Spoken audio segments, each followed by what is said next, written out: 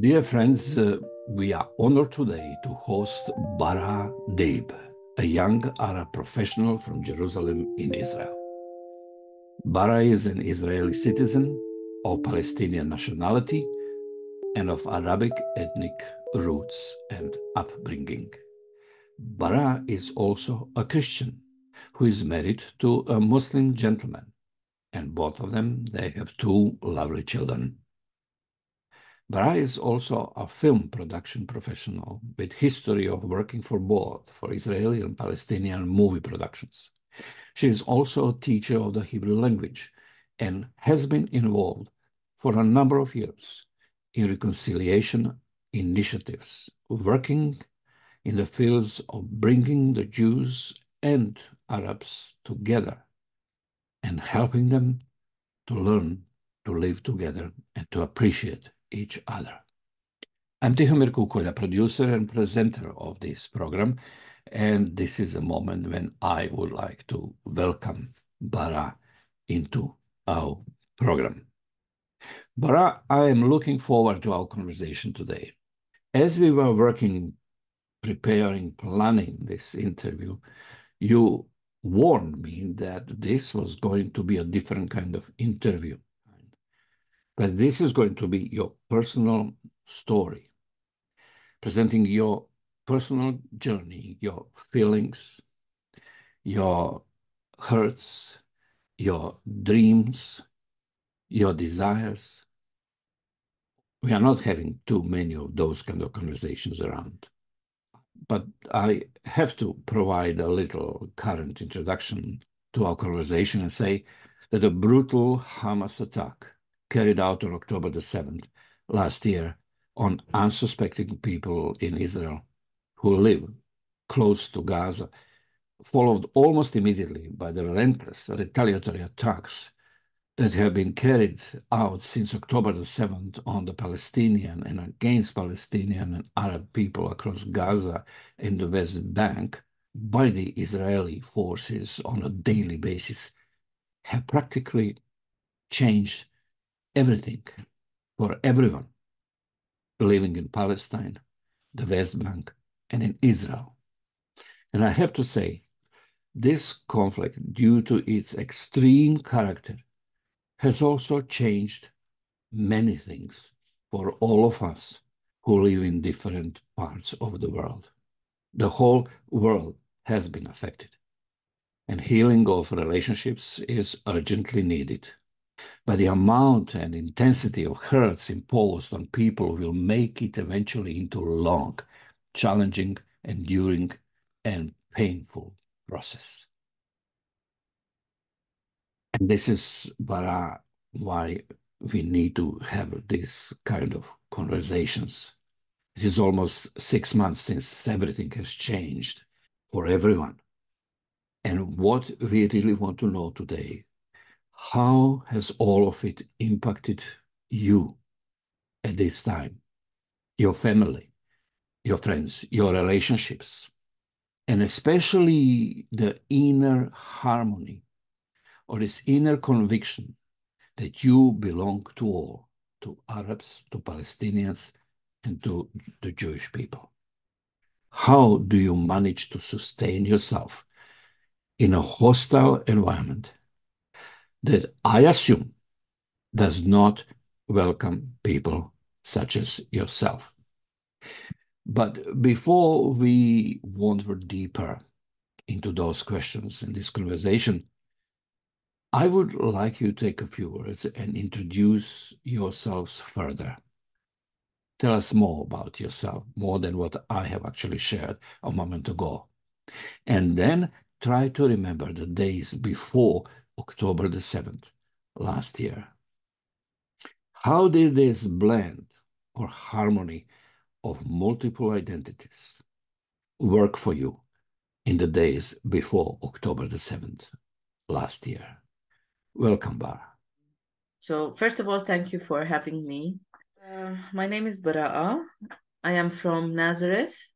Originally, I was born there. I was raised there. I come from Christian family, not converted. I became also believer by the age of 9, I was raised in Christian school, and few years later, also my parents became believers, and I was raised in Christian home too. I grew up and I moved to Tel Aviv to study and work. I lived in Tel Aviv 12 years. And on my first year in Tel Aviv, I met the love of my life. He happens to be Muslim.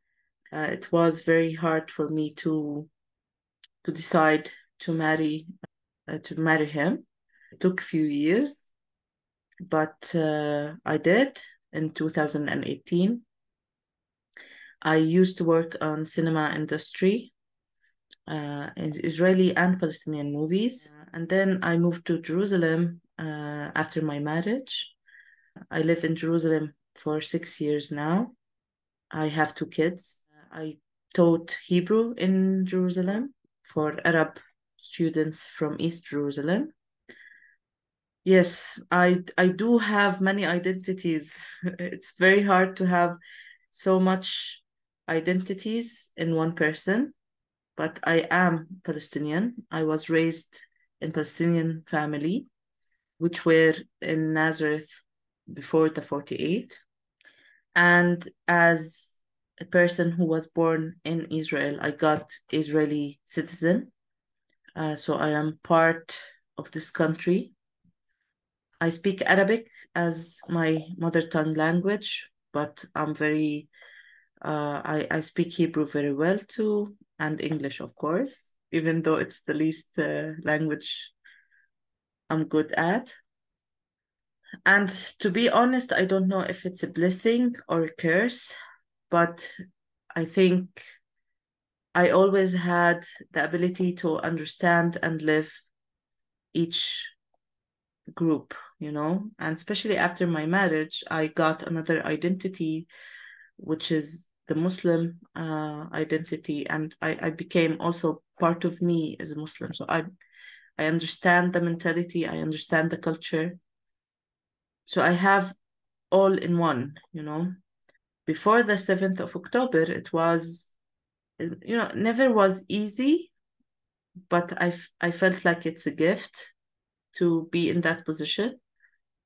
And after the 7th of October, I think I'm dealing with serious questions and many, many hard times answering part of my identities. I can hear my Israeli friends, my Jewish Israeli friends, and I hear my people, I hear Palestinians. And to be in that position, it's not easy for me those days. Baraa, let us for a moment still stay within this period before the October the 7th. I'm really intrigued with this identity blend, being Israeli and Arab at the same time. Can you give us an illustration or two? What did it actually look like to be Arab Israeli before October the 7th? I think I was raised on the years that everything has changed, maybe, because I didn't live the same situation like my grandparents and not like my parents. I lived like my youth were on that 2000. Since the year 2000, we can say Israel has changed its approach to Palestinians inside Israel. And I felt that change. I think the previous years were better for Arab Israelis or for Palestinians living in Israel in many ways, also financially, but they have changed the way they deal with us. Like I can feel the change from the year I went to university, which was 2008, let's say, 2007. And I lived in Tel Aviv. And each year it became slightly different. And, it never was perfect or easy. But of course, it was easier before, let's say, even 2014. And I think I have one thing that not helped me, but made me blend in many groups. The people don't recognize that I'm Arab by my look. And the fact that I'm not wearing hijab, of course, it makes it different, you know. People wouldn't say that I am an Arab, and they would approach me as if I was a Jew. And that helped me a lot in my years in Tel Aviv and now in Jerusalem, actually. Also, that made me face many racist comments as well. But it's the gift of not being recognized as an enemy from the first sight. But I managed to make many friendships during the years I lived in Tel Aviv, mainly with my Jewish co-workers, people I worked with, colleagues. I made very deep friendships, and I got to know many people. And part of it was because I'm Arab.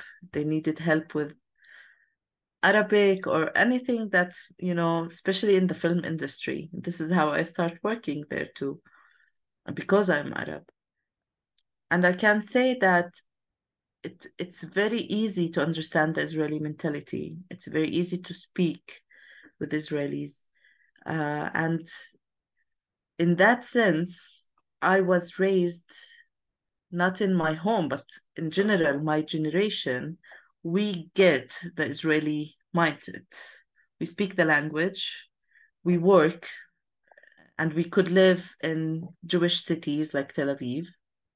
I get really close to them. I had neighbors. I was very much involved, which, for example, didn't happen to my parents in that way. You know, my parents lived in Nazareth and worked in Nazareth, and it's 100% Arab population. Of course, they deal with Jewish people and they speak Hebrew very well as well. They are part of the country, but they don't have as many friends as me, for example.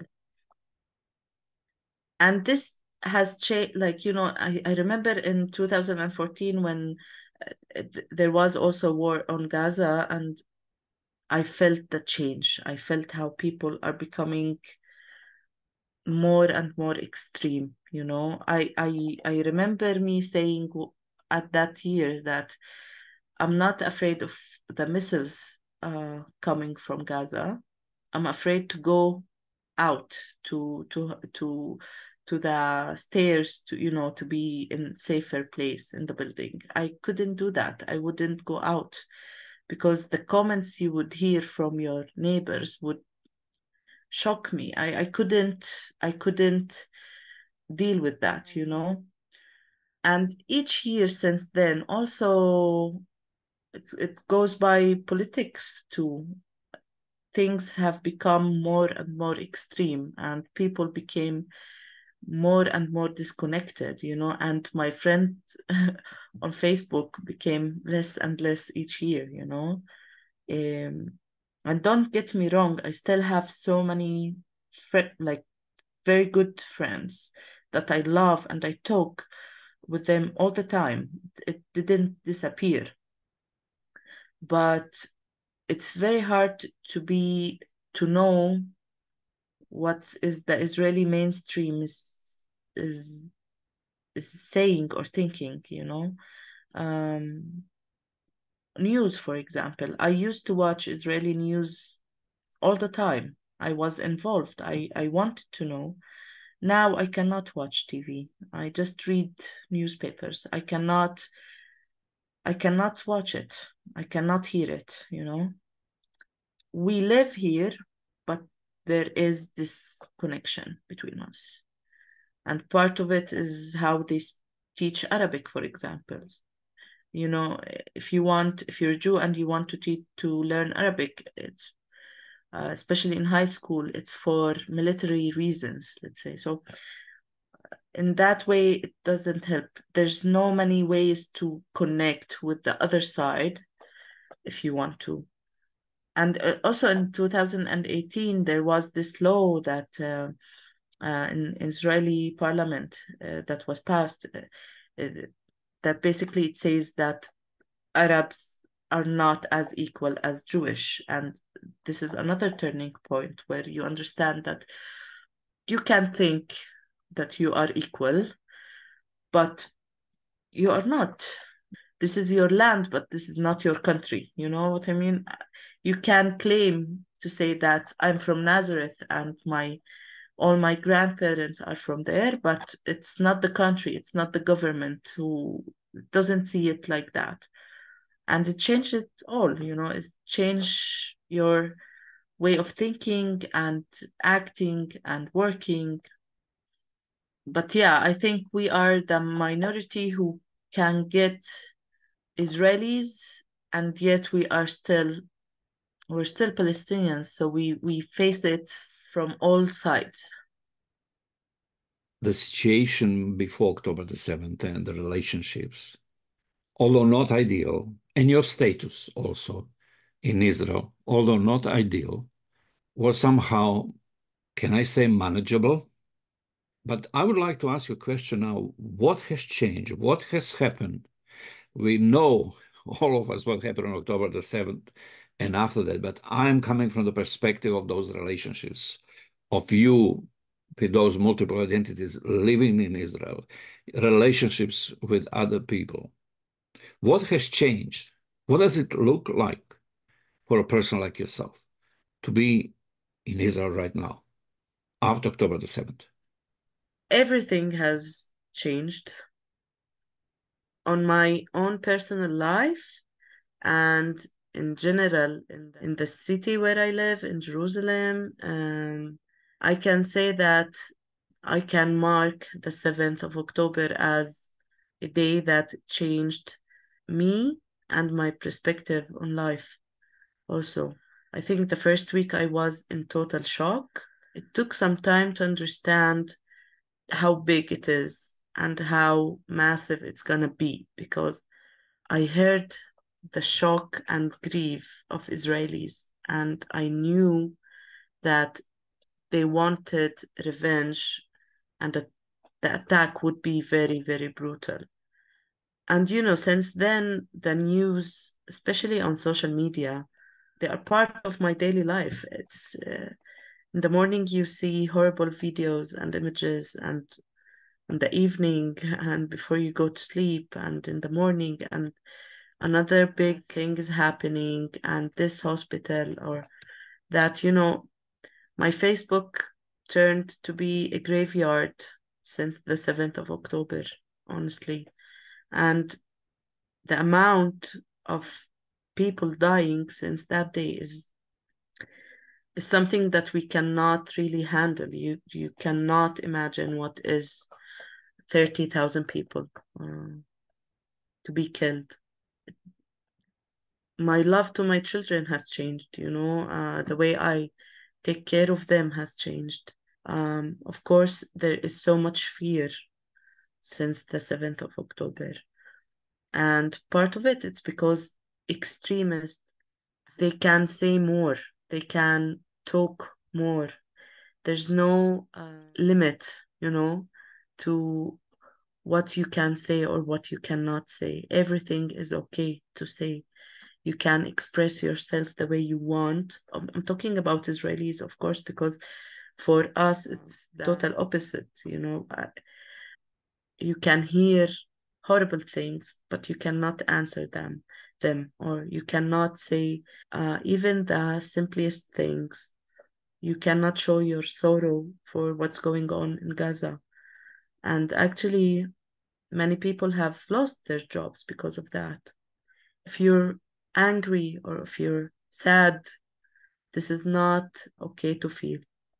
I'm talking about, of course, Palestinians living in Israel. And this is my own reality, in that way, I'm not as other people living in the West Bank, because their life has been extremely more changed than mine. But I witness what's going on in Israel, and yet I am considered to be the inside enemy since the 7th of October. You can see more guns on the street. People are being much more aggressive. And that is something that, even if it was all the time here and there, since the 7th of October, it became so extreme that you cannot run away of it. You cannot just go into coffee shop and sit and have a nice conversation. It's everything is so different. I cannot speak Arabic in public places anymore. Or if I do, I have to be very careful because everybody's giving me looks and everybody is so careful.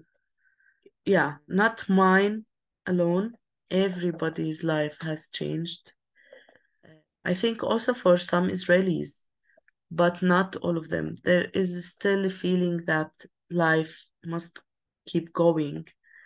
And in Israel, there is that privilege. In the West Bank, it's so different. In Gaza, of course, you don't need me to tell you what's going on there. Things are extremely changed. And since we witnessed that, I cannot say that I can keep living my life normally. I have this grief every day.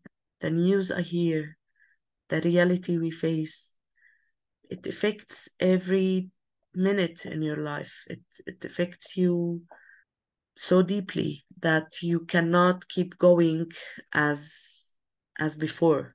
And of course, the trauma, the collective trauma that we are also living.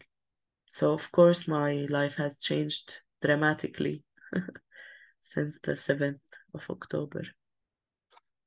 Thank you, Baraa. I would like to keep you still for a moment focused on that fatal day of October the 7th last year. Could you give us a personal touch, share a personal story or a personal moment or a personal reflection that will help us experience a little bit deeper how dramatic, how traumatic, how changing and altering this day was for you and people you know? On the 7th of October, I woke up very early, 6:30, because I needed to go to Jerusalem. I wasn't in Jerusalem. I had work day, and I went out from a city which is like, I think, 1 hour far from Jerusalem. And I opened the radio on my car, and I heard that there is missiles going, like, heading to Tel Aviv and all the south part of the country. And I was like, okay, what's going on now? Like, why is that? Usually, it's there's a reason, something had happened, so this is the reaction. And I couldn't think of anything happening.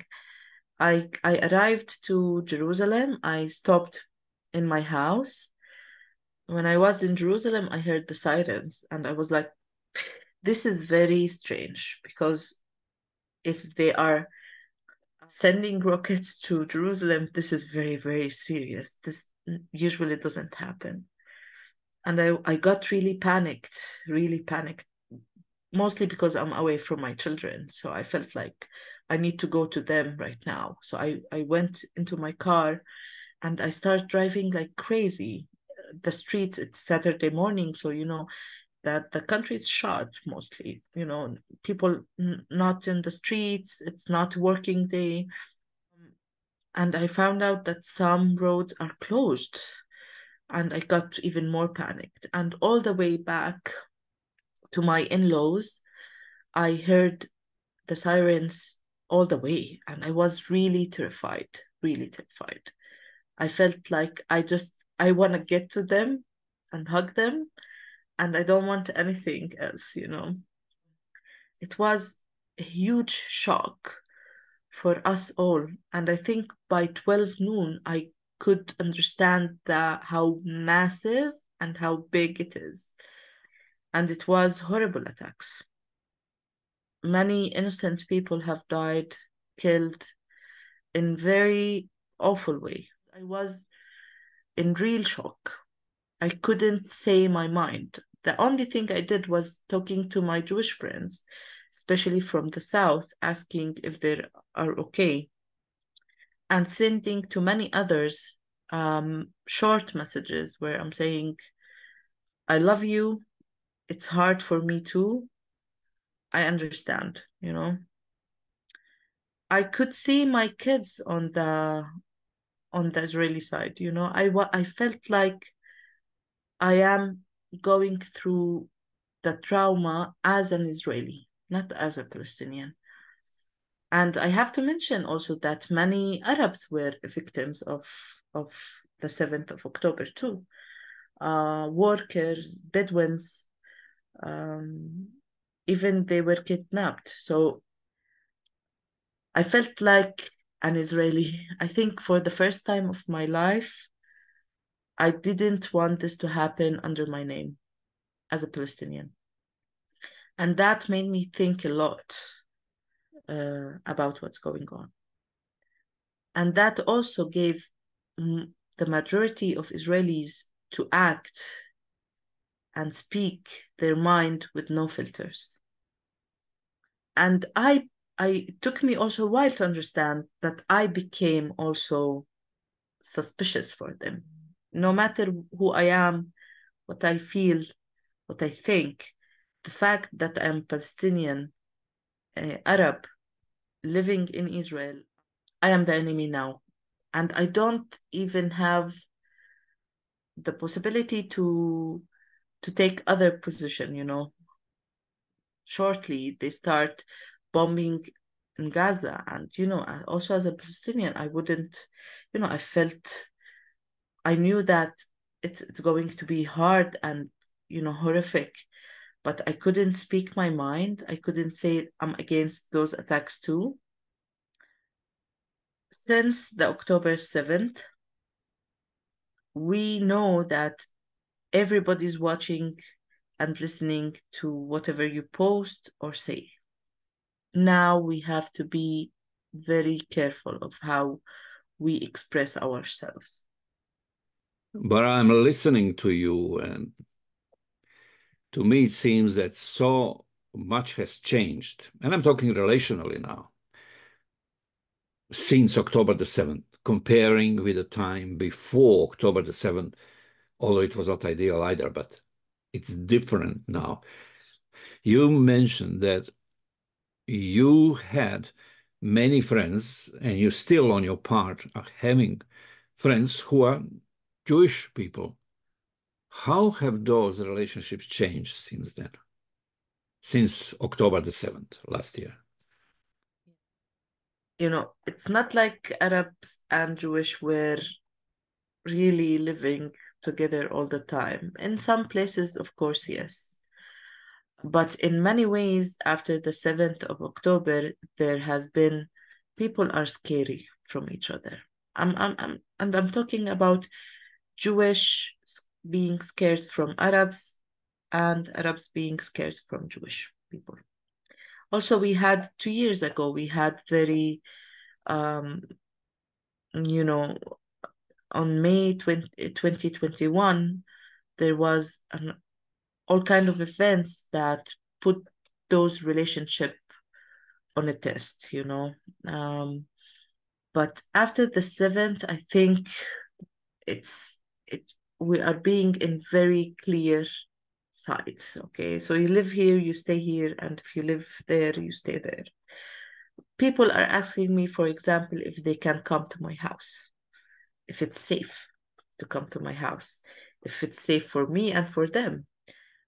And I have to be honest, I'm scared to take my kids with me to Jewish places many times. I'm scared if they speak in Arabic because people look, you know, if you speak in Arabic now, they give you the look of, oh my God, you know. Also, the relationship between Jewish people and the language, you know. Arabic became not offensive, but terrifying language to Israelis. So many of them don't want to hear Arabic around them. But I can say also that I see people who want to interact more. I'm not sure about the numbers. I don't think that there is many people of them. Before the 7th of October, the word peace and solution weren't mentioned for 20 years. After the 7th of October, people are mentioning those words. They are trying to ask themselves, so what's next? How we can keep living in this place as a Jew and as an Arab. We need a solution.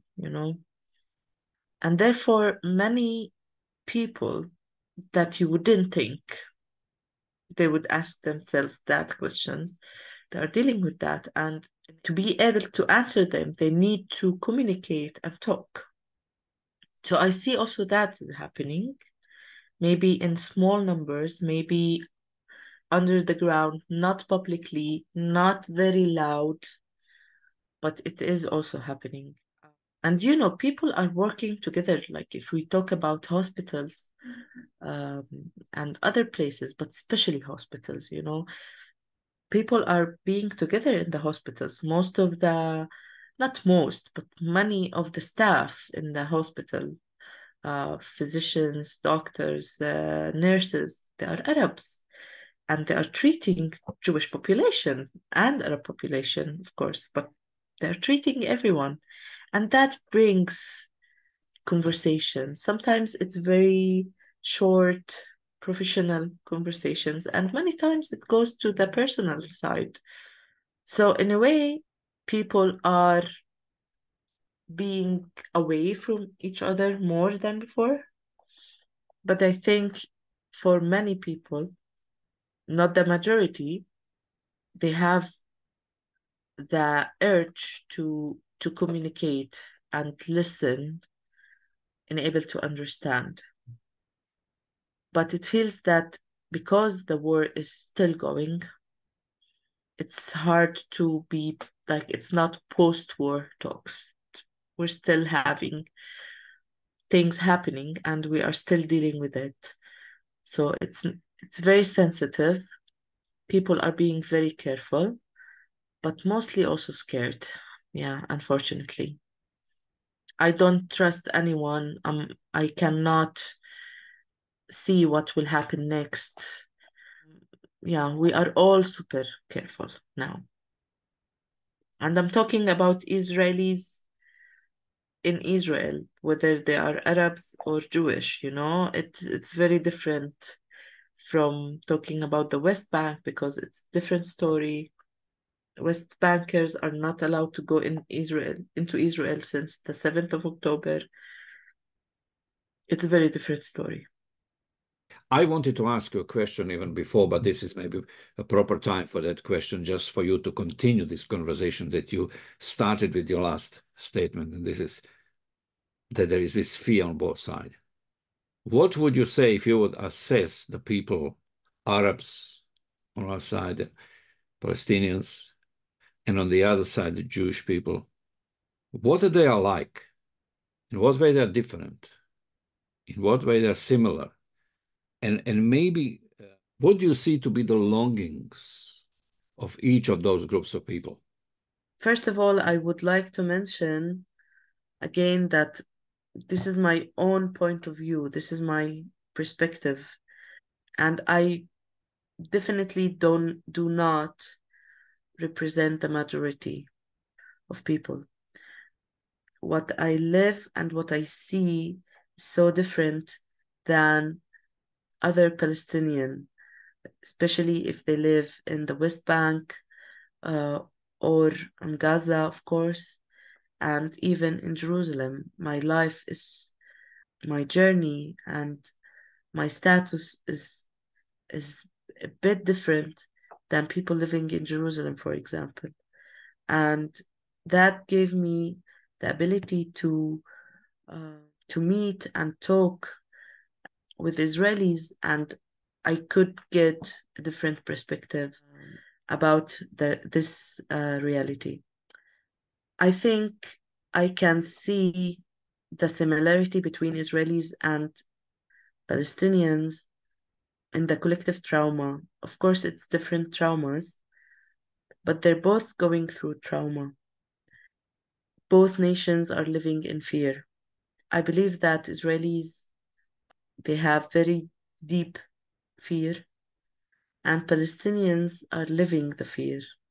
They are trying to survive this time, no matter where they are, whether in Gaza, in the West Bank, and also Palestinians living in Israel. The differences come from different daily life, different routine. Palestinians live under control. You know, they do not, they cannot manage their own life. Everything in the end goes to Israel and their policy, their politics, and how they want to move things.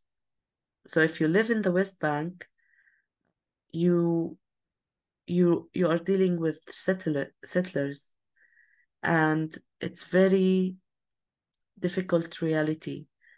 They don't have any protection, and since the 7th of October, actually over 400 Palestinians in the West Bank were killed, and many have been displaced as well.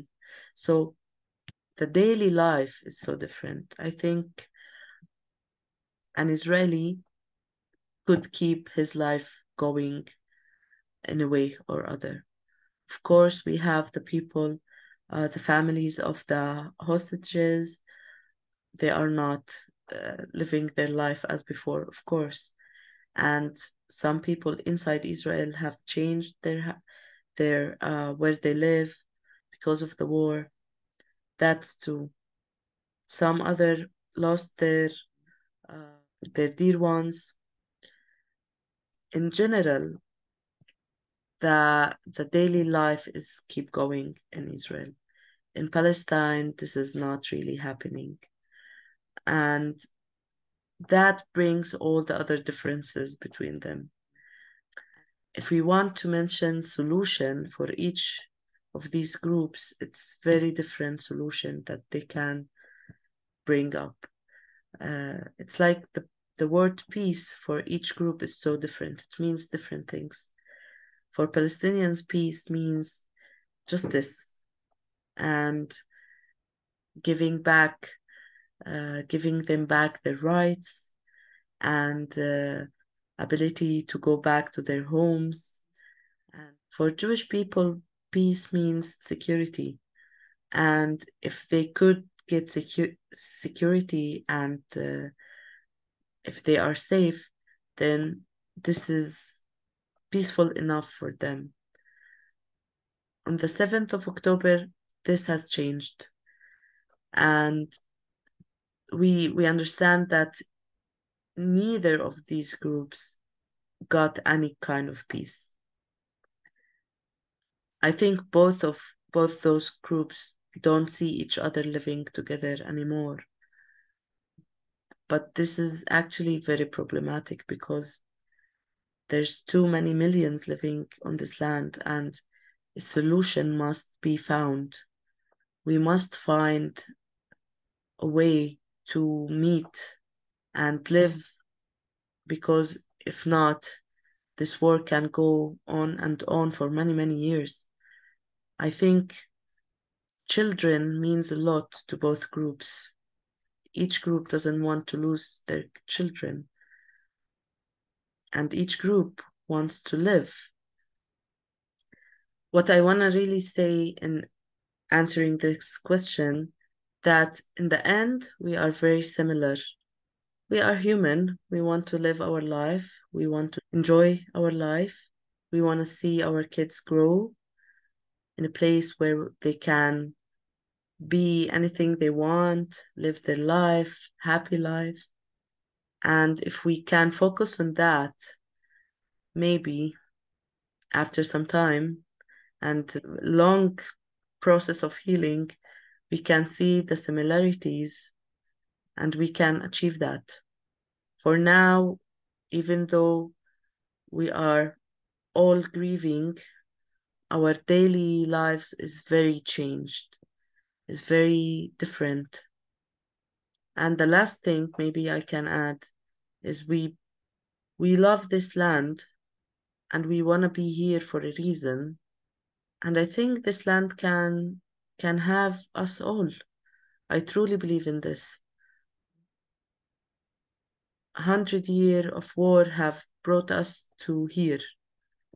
And we need to end this in a way that we can still, all of us, enjoy where we are with no more killing, no more sorrow. It's enough, really. It's enough. We have known each other through the working of the initiative of Rome, which stands for the Renewing Our Minds, initiative that was established in the Balkans, in Croatia, to serve internationally the entire Balkans, but also and more than the Balkans.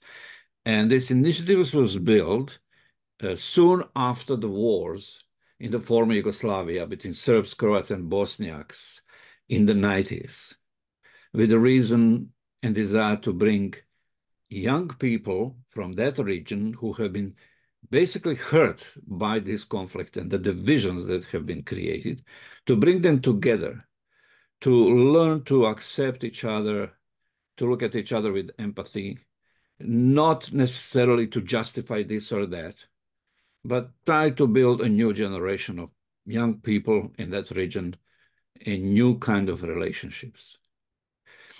And my question to you is this. Looking from the perspective of what is happening right now in your country, in your region, when you look back at this experience, and maybe some others, because I'm sure that you have attended other kind of gatherings and conferences and seminars, do you think that those kind of events, and especially Renewing Our Minds, have in any way helped you to prepare you a little bit for what you are experiencing right now, when you look at those things now from the perspective of what you're experiencing right now? So I went to Rome first time, I think it was 2007. I was 19 years old, but for many years I did meet with Jewish people on those kind of events, bringing Jewish and Arabs together. But when I went to Rome, I was outsider to another conflict or different history. The biggest thing for me was that for you it was history. You were after that war, and I was still living it, kind of. But as outsider, I could understand how it works, because for me, Croats, Serbs, Bosnia, very similar, Of course, each group has its own narrative and story, but I was an outsider. I couldn't see really the differences. I had to be taught what's different. But what really was interesting to me is that word didn't mean to me anything, but it was the whole world. People were coming to Rome with something to say, and emotions and history and sorrow and grief and pain, and to be able to reconnect them all, we had to learn about empathy and forgiveness and many basic things to be able to connect with the other side, with the enemy in many ways. And that affected me on how I see my own reality. I know that I have a specific narrative that I can tell you about my story, but if you interview now Israeli person, he will tell you very different things. And what really means to me doesn't mean that it means to him. And to this, that we have social media going on, and what I see is definitely what the Israeli, this is not what he's seeing. So we also, we don't read the same newspaper. We don't watch the same videos. We have different, I specifically, yes, I do watch everything because I speak all languages. So I like Hebrew and Arabic. So I see everything going around me. I see what's really important for each side, and how they are living it, how they are thinking about it. Again, I don't justify many things that I hear and I know that are being said or, delivered. But I understand each group and how it's developing.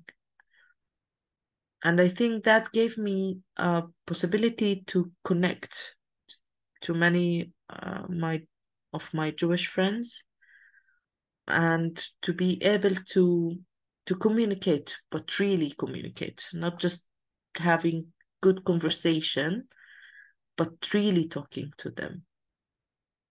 And that gave me a shortcut, to even to deal with my feelings and my thoughts, and from the fears that, things that I fear, and most of all, the understanding of the need to come together and talk together.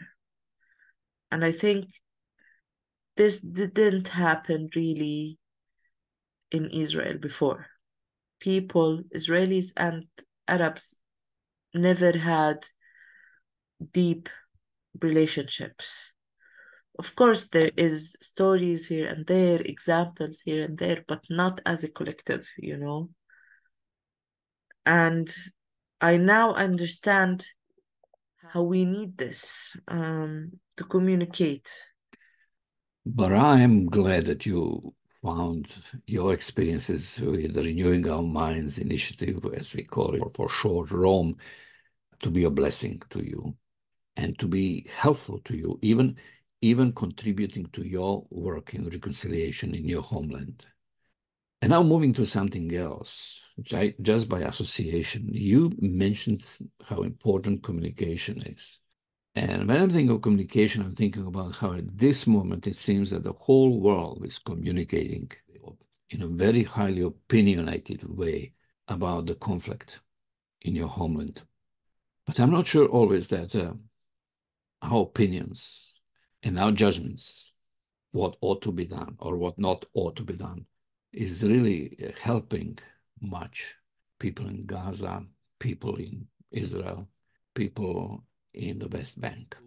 When you are looking at the way the world is responding to the conflict in your home, in your homeland, what kind of thoughts do you have? This war, I think, because of how big it is and massive, it's a genocide, and people are reacting, of course. The world has a lot to do with our cause. The world has part of this war, Um, everybody has something to say about it, because first of all, it's in every house almost. You can see it.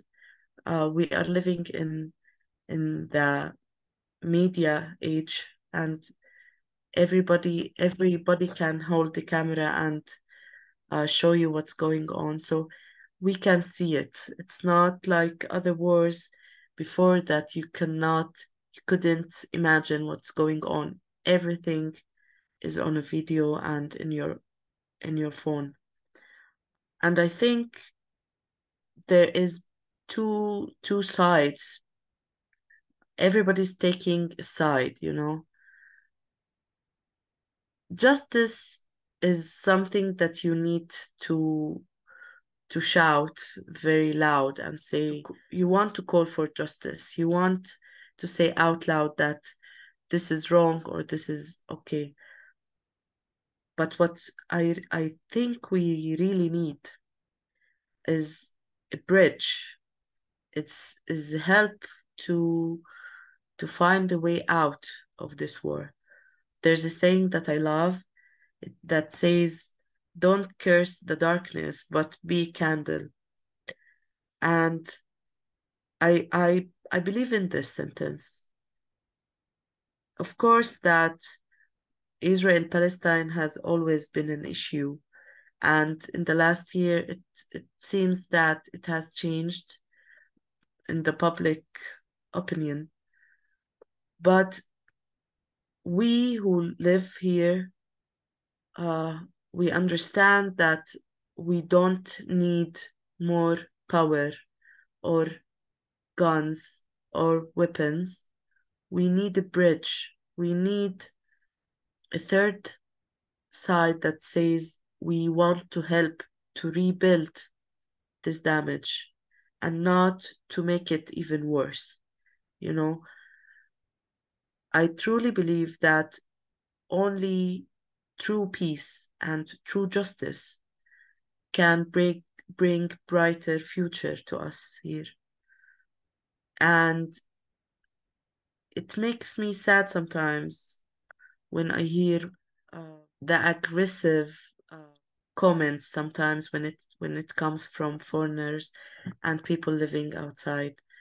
I understand the passion. I understand the grief and the shock of what's going on, and people want to take part of it. But it's very important to build and not bring more damage. This is what I think is the best way to put it. Be part of it in order to bring something, to bring light and not more darkness. But I have one more question for you, and it has to do with the future. We don't know it, but we do have our hopes and our dreams. So I would like to ask you a question.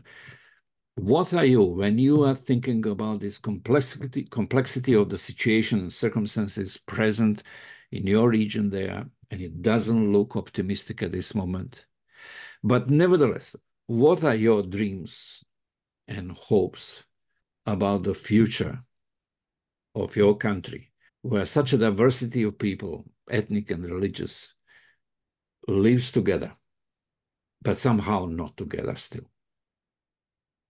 My dream is to be able to raise my kids in a place where many different people are living all together. You know, I live in Jerusalem. Believe me, this is the place. Jerusalem is made, many people in Jerusalem are so different from each other.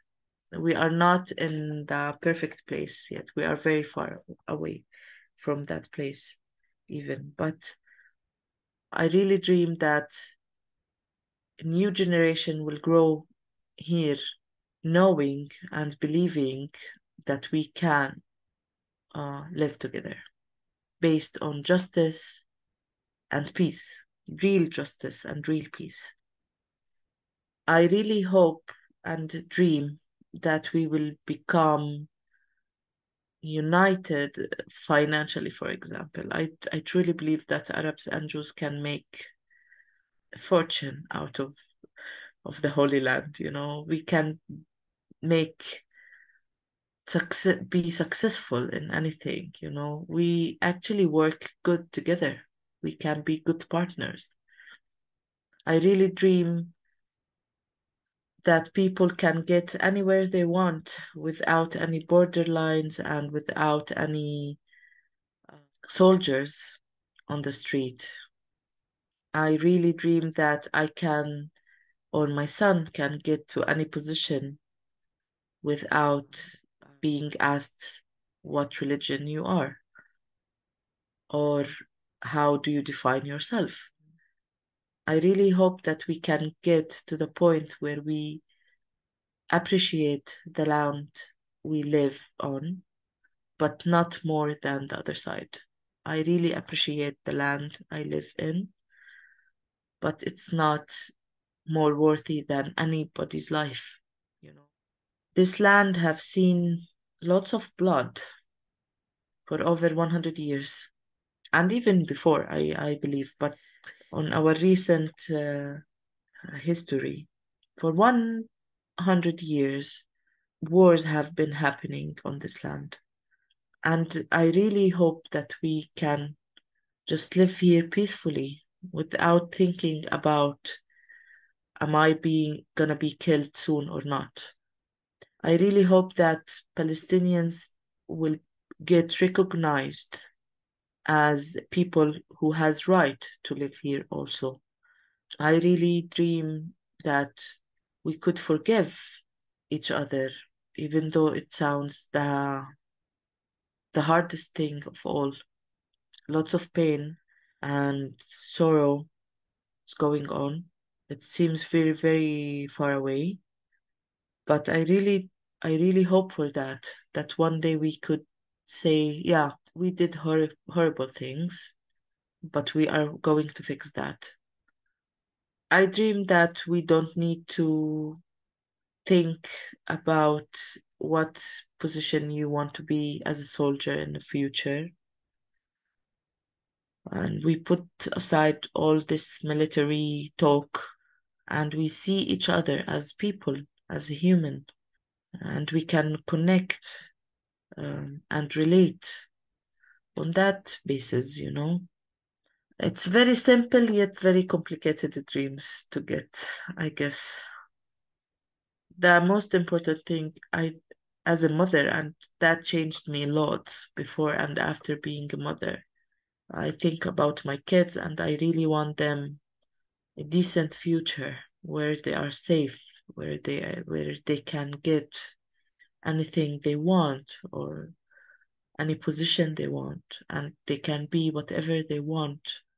And I'm really scared of the idea that they will grow up in a place where they think, oh, I am Arab, so I'm less because I'm Arab, not a Jew. I don't want that for them, not at all.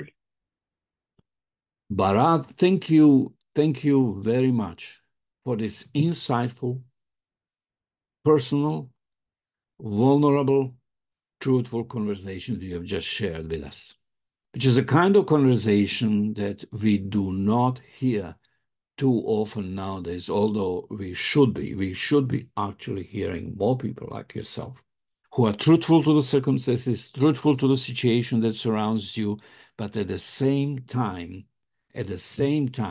looking towards the light at the end of the tunnel. So my prayer for you and desire is that you should continue to be strong and committed to bringing healing into the lives of people around you and to building bridges of communication and goodwill despite the prevailing divisions and hostilities at this time. May God bless you, and may we speak again soon the way we did today.